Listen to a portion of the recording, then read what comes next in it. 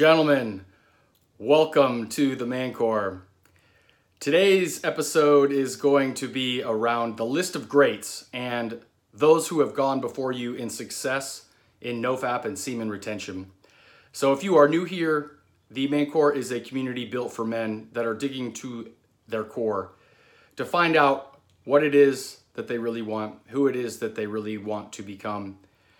So please consider subscribing. We would love to have you as a part of the community to help build better men for the future. As I mentioned at the top of the video, today's topic is going to be around NoFap and semen retention, but a list of the greats who have gone before us and going back as far as 2,000 years ago to hear the advice of some of the most successful people, the most noteworthy, the most famous, the most, the most well-known people who have accomplished such great heights in their mission, in their purpose, and it's what we all know them for. And I've come to this channel quite a bit, and I've shared a lot about my own experience, and you guys have shared your experience, which please continue to do that. That's of huge value. But what's important is that, if we're going to become successful, most people, what they do is that we always look forward and we're always thinking about what's coming. And that is very important. But the thing about success is that instead of always looking forward, it's important that we look back and see, and study the people that have gone before us and who have been successful. So as Tony Robbins says, very famously, success leaves clues. So, if we have people that we admire in their craft or their sport or their, business, we should study or, look into or find out more about that person to find out what made them tick, to figure out, what it is that motivated them, what it is that, kept them on their mission, on their purpose, what inspired them, what motivated them.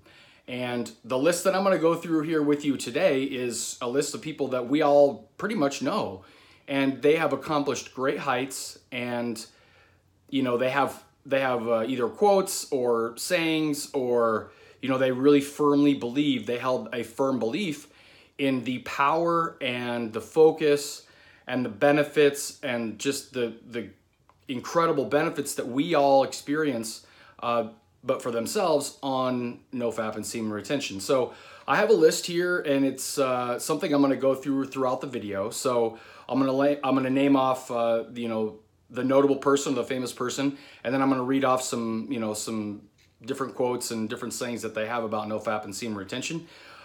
Please share your comments, your feedback in the comment section below. I'd love to hear if you guys have anybody to add to the list.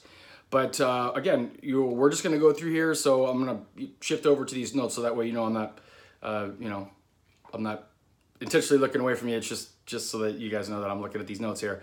Okay, so from the top of the list. So again, if you've not seen some of the NoFap and semen retention videos that I've been posting, the benefits that we've all experienced is increased energy, increased focus, better determination, better sleep, better confidence, better eye contact, you're calmer, just the mental and the physical benefits for men are they're outstanding. I can't state that enough. So definitely go back and watch some of them if you have not yet. I'll link some of them in the cards here, but the list of benefits and the inspiration, it goes to great heights. And if we look at those who have gone before us, it's important that we understand that they also did this, and this is how they also found success. So from the very first top of the video, we have Sigmund Freud. Now, I don't know who you'd be without knowing about Sigmund Freud, but he is a psychologist and the founder of psychoanalysis. So he's like the foremost person in therapy or psychoanalysis or psychology. He's just, he's really who we look to in terms of the psychology space as kind of being the king. He's like the Steve Jobs of psychology, if you will, or he's just like the leader. Like there's just nobody that did it better or longer ago than he did and who was more comprehensive. And, Freud, it says that Freud held the opinion based on his personal experience and his observation that sexual activity was incompatible with accomplishing any great work. Interesting. Since he felt that the great work of creating and establishing psychotherapy was his destiny, mission, destiny, purpose, he told his wife they could no longer experience or engage in sexual relations. Indeed, from about the age of 40 until his death, Freud was absolutely celibate, crazy, in order to sublimate the libido for the creative purposes, according to his biographer. So that right there really sums it up. I mean, this is a guy that's married, that has a mission and a purpose that says, hey, Mrs. Freud, whatever her name is, we've got to like stop the sexual activity because I have this mission and purpose to serve and to deliver on this. And this is my choice. This is what we're doing. And now we know him as being, the most famous psychoanalysis or most famous psychology icon of all time. So that's a huge one. I mean, there's some really heavy hitters in this list. I'd be shocked if you're not going to know some of these people. They're going to be people from all different fields, all different sports, all different, businesses, entrepreneurship. So we're going to cover it all here. The next one is Mike Tyson. Now, he was a heavyweight heavyweight boxer for most of the 90s. I mean, he was a fucking animal. Like, he's just unheard of, right? So this is what he had to say about it. I never knew that conquering so many women takes so much more from you than it adds so much to you.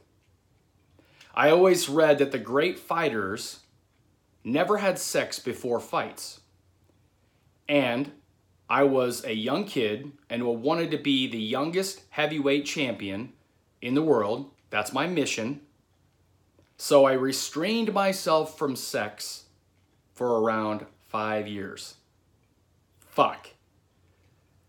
Why do we know Mike Tyson? Why do we know Sigmund Freud? You can't ignore that those two cases right there are prominent cases in why we actually know them. So that's huge.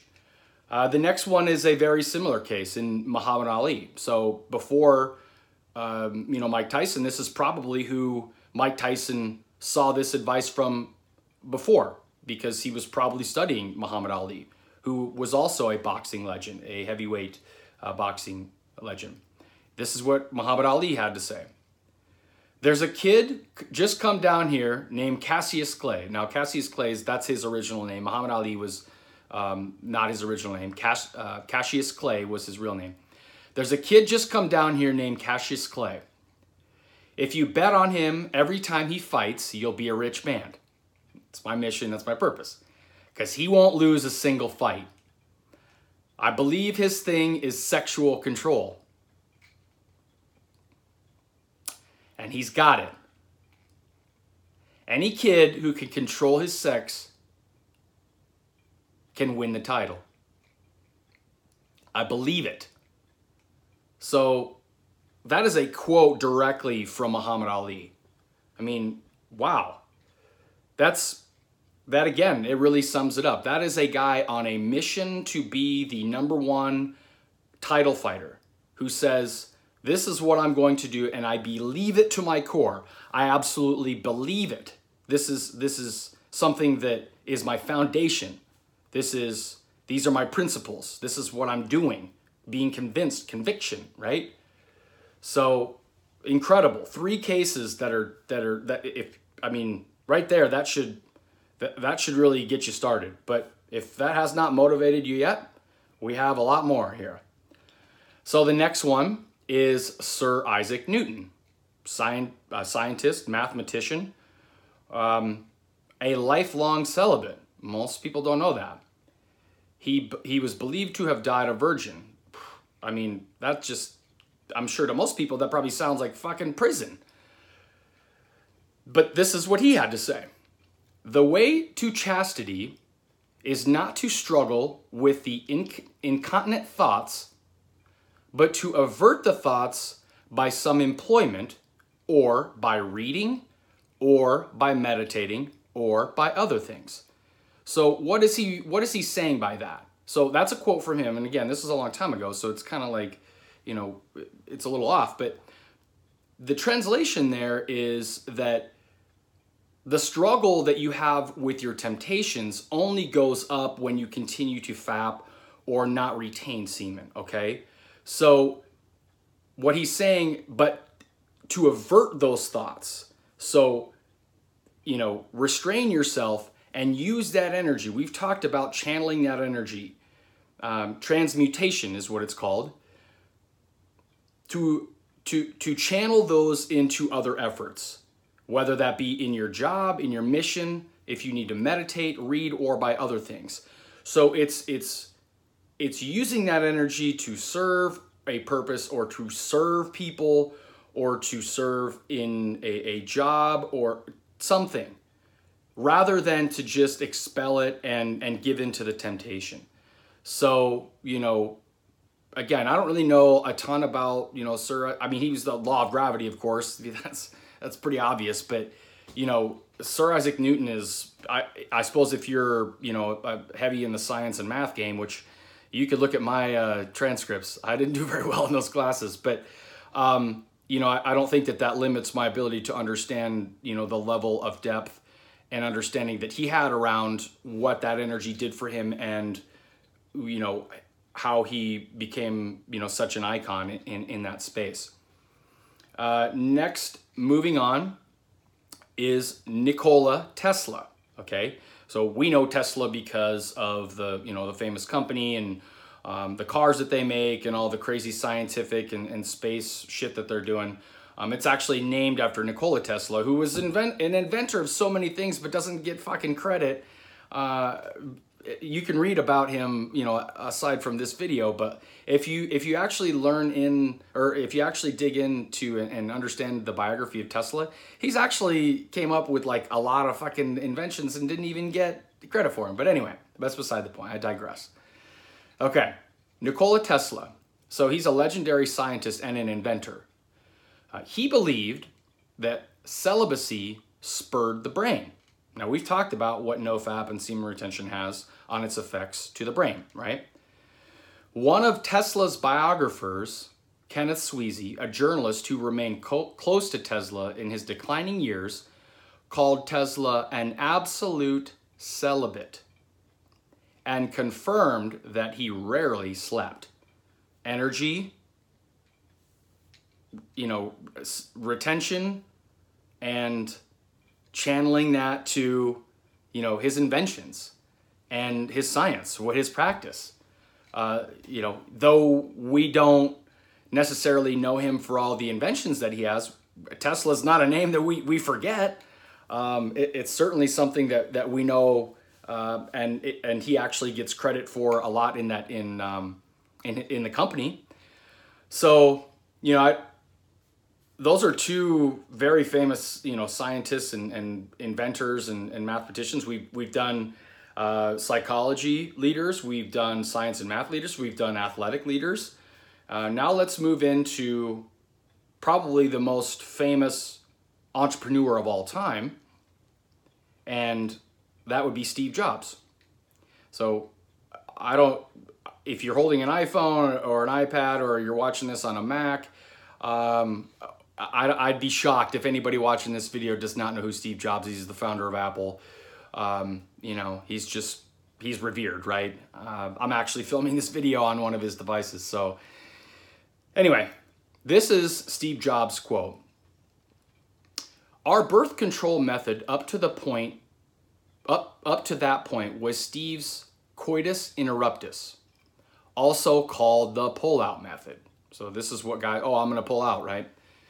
Which for him was about his conserving his energy for work. So that the coitus interruptus, and also called the pull-out method, doesn't mean pulling out and then releasing because you're trying not to get the girl pregnant. What that means is pulling out and then still retaining, so not expelling. That's really fucking hard to do. I've never tried it, but I can imagine that would be extremely, extremely hard to do. So again, that is really facing temptation on, because he's actually having sex. But at the point that he is about to expel, he backs off or pulls out and then retains it so that he can, again, use that into, other areas of his work, of his business, building Apple.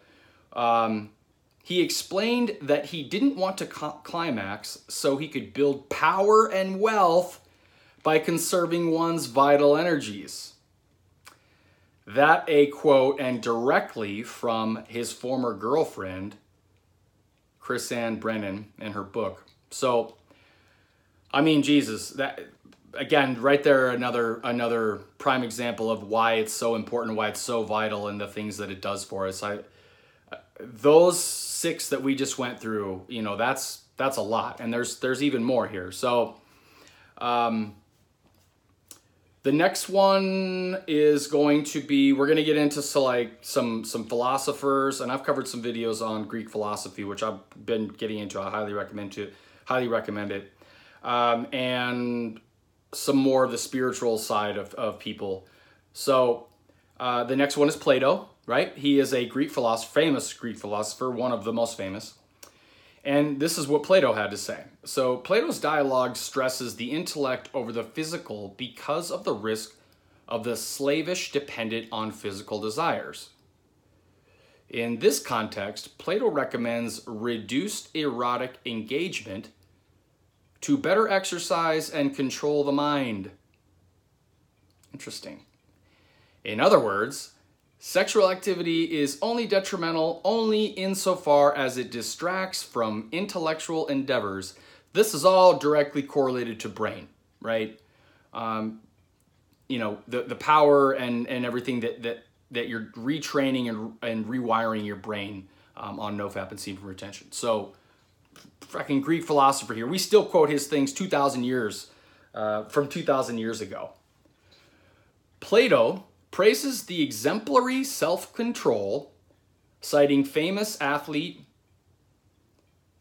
I can't even pronounce that, who had possessed in his soul such art and such courage, mixed with moderation, that he never touched a woman during the entire time of his training. So just like Mike Tyson, I'm going to stave off of it for, during my time or before my fights, while I'm training, while I want to become the best.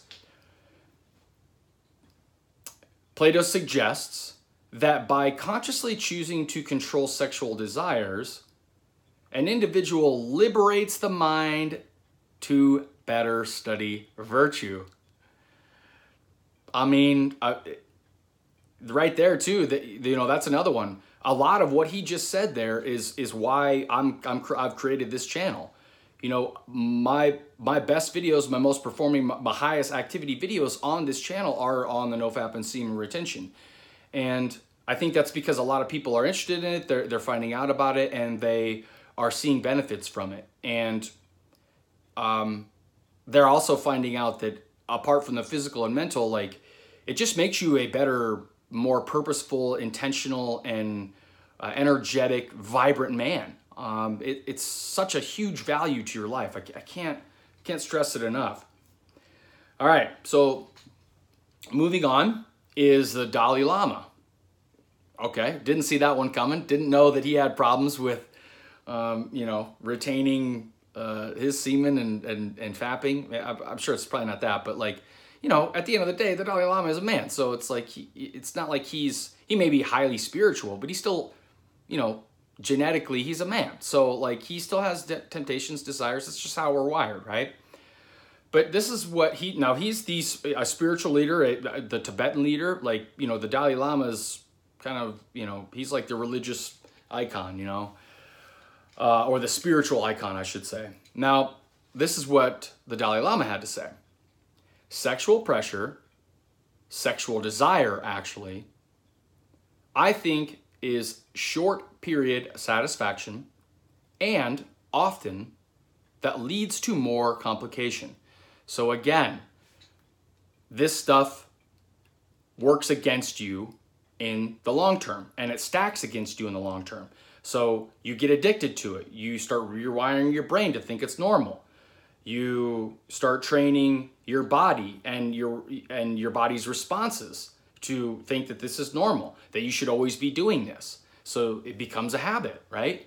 And it becomes a very big complication. It affects every area of your life, your health, your relationships, everything. It permeates into every aspect of a man's life.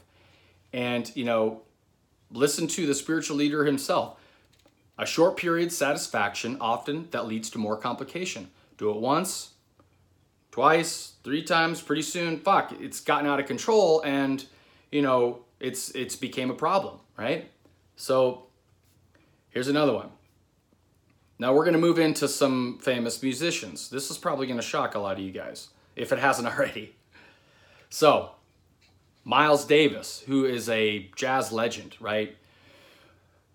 This is what Miles Davis had to say. You can't come, then fight or play. You can't do it. When I get ready to come, I come, but I do not come and play. So this is in an interview that he's doing. Interviewer, explain that in layman's terms. And this is how he responded. Ask Muhammad Ali. We covered him. He couldn't even whip me. So this is the interviewer. Would you fight Muhammad Ali under those conditions to prove your point? Davis's response. You're goddamn right I'd fight him. But he's got to promise to fuck first. If he ain't going to fuck, I ain't going to fight. You give up all your energy when you come. I mean, you give up all of it. So, if you're going to fuck before a gig, how are you going to give something when it's time to really hit? Wow. That's a huge statement. He's referring to somebody that we've already talked about, and that Miles Davis was willing to go into the ring with Muhammad Ali, provided Muhammad Ali had fucked before he got in the ring. Very big difference in size and intimidation and experience in terms of, boxing prowess, if you will, between Miles Davis and Muhammad Ali. But that says a lot. It says a fuckload, actually. All right? So here's the next one. Kanye West. Okay? So this is a quote from him, and it was during an interview. So it says, this is from Kanye. People ask me a lot about my drive. I think it comes from having sexual addiction at a young age. Most men this age, they have that because porn is so accessible, right? And we're always looking for the quick fix. He says, look at the drive that people have to get sex. I mean, that's men, right? We're all fucking motivated, whether it be money or, things or women. That's just, we're always doing shit to try and get laid. To dress like this and get a haircut like that and to be in the club, freezing cold at 3 a.m., the places they go to pick up a girl. If you can focus the energy into something valuable, put that into work ethic. I mean, well, Jesus, Kanye West, he's fucking probably one of the best rappers. He's not my taste, but, he does have a lot of energy. He does have a lot of drive. He's known for being very motivational, inspirational, and very, somebody who works his ass off. He's achieved incredible success. Incredible. So, there you're hearing it from somebody in the music industry. Here's another one. 50 Cent. Another one who was very big in the early 2000s. Masturbation is a sin. You stop right now, you fool. God is watching you. Step 1, stop masturbating. To avoid the urge, stop going to porn sites. 2, make a conscious decision not to turn your head after people walk to you. That's a little different. 3, do not go to strip clubs. 4, do not look at lust-filled magazines, and this includes content. So the Instagram models that you're following on Instagram or Facebook or Twitter or whatever, that applies to that same statement. So those are all collected from a few different tweets that he had on his 4-step stop masturbating plan. I mean, 50 Cent, he's like an icon, right? He's no longer really doing the rap thing. I think he's just kind of more behind the scenes. There's a few other ones. Actually, here's a here's an actor, and it's Mark Wahlberg, okay? So, I mean, if you've not seen a movie with Mark Wahlberg, I don't know how that would be possible, but, you know, he's been around forever. He's still in incredible shape, takes really good care of his body. Gets up at like 3, he's like me, he gets up at like 3:30 in the morning, goes to the gym every day. He's just, you know, I think he's damn near in his 50s or maybe even north of that now, and he's always been about his health, his mission, his purpose. He's just, like, I have a lot of respect for Mark Wahlberg. So this is what he had to say. I don't get down with jerking off, dude. Look, I don't believe in everything that the church says. I try to do the right thing. Lead by virtue. I lead a clean and a pure life. I'm a married guy. I have a beautiful wife. Sex is not the most important thing to me. If you think that it would be his mission, okay, purpose, yeah, you're right. You're absolutely right. It's not the most important thing to me. Being horny all the time, spanking the, you know what I mean, it's not against the law. You can do whatever you want. And it's not like I shouldn't do it because of my faith. I'm just not really into it that much anyway. So he sees it for what it is, which is just a temporary release. You know, it's not something that it's not what he's defined by. He doesn't let it control him. He has other things, clearly, you can look at his success, that define him, the things that are more important to him. He has a family, he has kids, he has a wife. I'm sure she's fucking hot, but it's just not the most important thing to him. And so many guys, just like, you know, what Kanye is saying, you know, they're doing this to, you know, dress a certain way, to have their hair a certain way, to go to clubs, to go to strip clubs, like all this shit. And they're all doing it just to get laid. And ultimately, you know, if it's not that, then they're going to go home and jerk it. So, like, you could avoid all that and actually channel that energy to, like, helping people, or, you know, into, you know, building a business, or, you know, channeling it into something that is about you, for your mission. Here's 2 more boxers. David Hay. I don't ejaculate for 6 weeks before the fight. No sex, no masturbation, no nothing. It releases too much tension. It releases a lot of minerals and nutrients that your body needs, and it releases them cheaply. Quick fix. Releasing weakens the knees and your legs. Find a lion that hasn't had some sort of food for a while, and you've got a dangerous cat. So, there won't bet a drip from me, even in my sleep. If there are girls all over me in my dream, I say to them, I've got a fight next week. Jesus, I can't do anything. I can't do it. That's control. So he's got control over his fucking sleep. That is mind over matter. I don't care who you are. That's mind over matter. Like, most people have nocturnal emissions or wet dreams when they go on NoFap and semen retention. He's like present in his fucking dreams. That's incredible. And that's the power that you have. I've been doing that since I was 15, and it's part and parcel of my preparation now. So it's just it's just normal to him now. It's part of his process. That's why I am who I am today. It's defining. It's all down to those little sacrifices. Find me another boxer who makes that sacrifice, and you'll find another champion. Well, how many boxers have we covered today? I mean, you don't have to be a boxer. You look at all the other people I've covered. But here's another one in case, you know, you needed more proof. Manny Pacquiao, Pac-Man. This is what he had to say. He's an eight-time world champion, right? Believing the old adage that sex saps strength, Pacquiao follows a strict no-wife policy during training. We've talked to doctors about it. Sex lowers testosterone, so you're not as mean. Most boxers abstain for a week or more before a bout. I ask my guys for 10 days. This is his doctor. Of course, Pacquiao beats the others even when it comes to abstinence. He stays off for 21 days before a fight, husbanding his energies into post-fight festivities. So, Jesus, I mean, you know, he's 8-time boxing world champion. He says no to his wife, and, you know, he says, you know, for 3 weeks, I'm doing this. And this is, you know, this is what I'm going to do before all my fights. This is his preparation. Here's another one. Michelangelo, legendary sculptor and painter, engineer. Michelangelo's contemporary, I don't know, I can't pronounce this, who was also his biographer, described Michelangelo as having a monk-like chastity. So, I mean, Michelangelo, famous sculptor, painter, you know, just, he's well known for doing like the Sistine Chapel and like all these really famous sculptures from, you know, long time ago. But, you know, he was using a lot of the energy that he had because, just like his biographer said, he was like a fucking monk. So, you know, he was disciplined to not, you know, jerk it all the time. Here's another one. So this is another athlete. This is Rickson Gracie, an MMA and jiu-jitsu legend. No sex.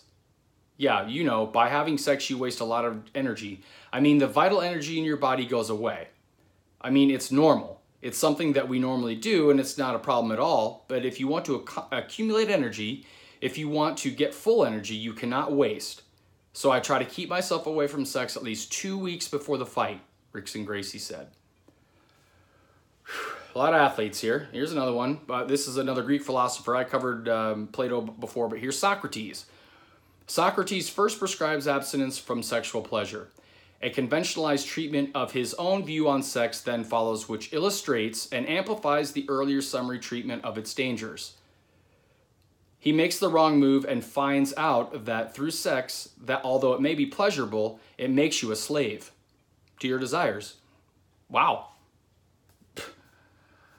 You know, it probably sounds like a broken record here, but, you know, there's a couple other ones here. They're just not as, you know, as famous, but I think by now you get the point. So if you have not started this or you are thinking about it, let that be a record of the reasons why you should start and why you should be motivated to do this. It's so incredible. It will really radically change your life. I'm coming up on 6 months here. I'm a different man than when I started, you know, just under 6 months ago today. It's the best thing a man can do. If you're having problems relapsing, again, let this list show you that when you do get disciplined about it, it gets easier and that things really stack in your favor over the long term. Don't give in to the temptations. You know, reach for the stars here. Go for what you want. Test your limits. See how far you can really go with this. So I would love to hear your comments, your feedback. So please add them and share what you know, what you thought of the list. If you have anybody to add, your comments, and also, you know, your journey. Please share that with us. That's really valuable for the community here. I appreciate hearing from each of you. And I hope that these videos have been helping you, keep you motivated and inspired. Like the video, share the video, and do share the channel with anybody that you think would be a good contributor here. We are building community here at the Manchor. It's important that we get the word out and help other men who are in need of becoming the best version of themselves. That's what we're trying to do here. So thank you very much, gentlemen. I will see you on the next video here at the Manchor. Cheers.